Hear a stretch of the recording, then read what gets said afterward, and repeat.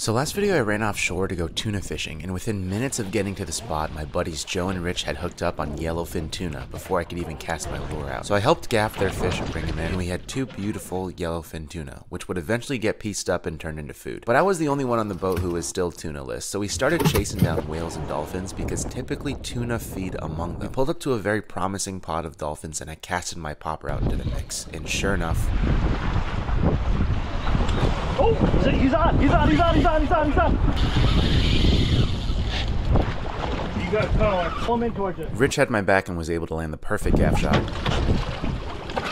Nice shot. At long last, there's my yellowfin tuna, and you better believe I had sushi for a week straight after this.